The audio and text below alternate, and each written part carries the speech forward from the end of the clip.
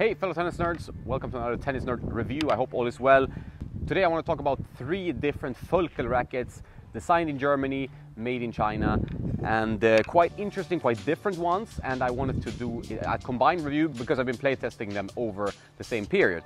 And one is the V8 Pro, which is kind of like a Speed Pro. I mean, they try to make it a little bit more of a control racket, but it's still quite powerful. 1820, medium thickness in the beam, 305 grams. Supposed to be more of a modern control racket, but with some power. I think it's trying to be a little bit of everything. And this one is very raw in the feel. You really feel the vibration, the sensation when hitting, which is quite different compared to the other 2 rackets. This is Nick's choice, the guy I interviewed from Volkl, the marketing promotions manager. He really likes this frame. I think many more old school racket nerds would like this one, the C10 Evo. The C10 Evo is the continuation of the C10 Pro. And it's just kind of a more of a modern approach to it with a lighter weight. The problem when you reduce weight from a racket that is kind of a classic player frame is that you don't get the same stability and plow through. And that is the case also with the C10 Evo. The buttery feel is there. A lot of kind of old school racket fans will enjoy the C10 Evo. It doesn't give you anything for free. You have to provide it yourself. It seems to work much better on kind of flatter through the court shots than anything with topspin, because as you see, the frame is pretty narrow and that makes the sweet spot small, I would say. So I did struggle the most with this frame.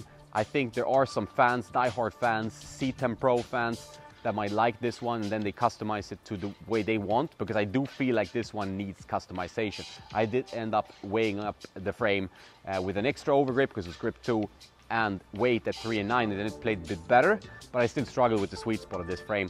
Daniel, who reviewed this frame with me, really enjoyed it, but also felt like it's not enough power. He uses the Pure Aero VS, so for him it was kind of a stark contrast, but he did like the feel. So if you're into old school frames, I think this one is the choice of the 3. But if we talk about old school, there's another Volkl classic in the lineup because the V1 Evo. As you might know, the V1 has been an iconic frame for Volkl for a long time. 102 square inch head size, medium stiffness, quite comfortable frame, has this dual dampening grip, which really works. I must say it really takes away vibrations. I wanted to give this technology a proper test, so I actually strung it with Volkl Cyclone, which is a semi-stiff string, I would say, at 23 kilos, which is 51 pounds. And this was actually my favorite to play with, maybe slightly surprising to some who know my racket history, but I felt like this one gave me pretty good control. The pattern, as you can see, is pretty dense in the center, so I felt like the control was good, despite it being a 16-19 102 square inch frame.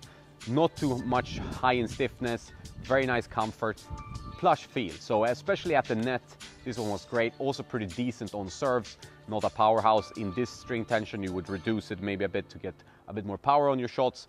But this one actually played really nicely and was my favorite in this playtest. Before we get more in depth, I want to thank the sponsor of this video, Fuzzy Yellow Balls, and their singles playbook, where you learn strategies, patterns of play to beat counter punchers, pushers, serve and volleyers, aggressive baseliners, you name it, it's all there. Each lesson is accompanied by a video, so you can really get these tips ingrained into your tennis and really elevate your game. So really recommend this product. I bought it way before they asked to sponsor Tennis Nerds, so check it out. The link is in the description. So back to the rackets, we do them one by one. The V8 Pro, me and Daniel, we struggled with the V8 Pro.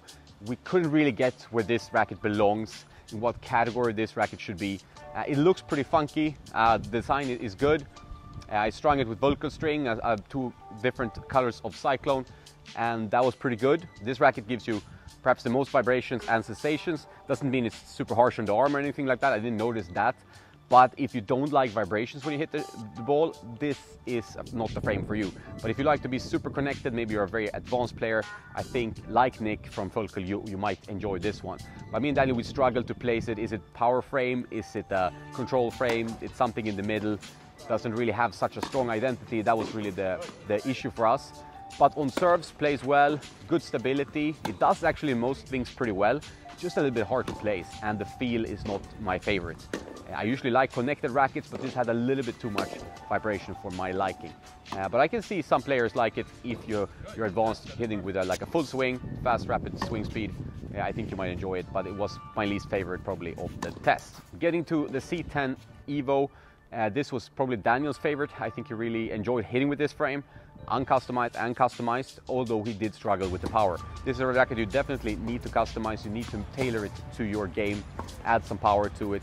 If you're not playing very hard hitting players, I think it's fine in stock form, you can use it, but the swing weight is pretty low. I would say this was around 312, which the Volkl V square, which is the string I use. So a nice feeling racket, plush, but as I said, with these kind of classic control frames, you need a bit of more weight and mass to the racket for it to play the way most classic players want it to play. It needs the heft, and I prefer the C10 Pro over the C10 Evo. But I think this will have its fair share of fans as well. It was just my personal feeling.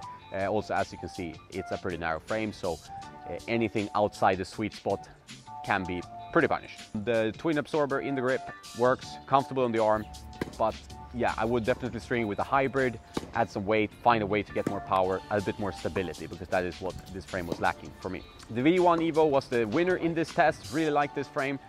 Bigger sweet spot with 102 square inches. Still a pretty narrow frame, so it plays a bit faster than an oversized frame or a 102 square inch head size. Pretty good balance of control, feel, touch. Actually a nice racket to use. Little bit dampened, so you don't quite feel the ball 100%. That was the best part of the V8 Pro. Really felt where the ball was going. This one not so much, but it felt really nicely when you hit the ball. But perhaps a bit too dampened, similar to the V-Cores, the new Yonex V-Cores. Nice frames, but the dampening might be an issue for many of you out there. So those are the three Volkls. All nice bats, but for different players. I would say this one is for the modern, advanced attacking player from the baseline. They might like this, but you need to really feel the ball 100%. Not much dampening here. This one is for the old school player, the guy with kind of traditional strokes, classic feel, who like the plush and buttery impact of these types of frames. Then you'd like this one. But for modern players or players who hit with a lot of spin, I think you'll shank a lot with this frame. This one is for a wide range. I think it's the widest appealing frame of them all. Just pick it up, easy to use, nice dampening, no problems with the arm. Just a little bit too much dampening for my taste, but overall actually a really nice tweener style frame for intermediate, even up to advanced players who can generate some pace on the ball themselves. So yeah, three solid frames, different players. I hope you find some useful information from this review. Have a nice day, and don't forget to play some tennis.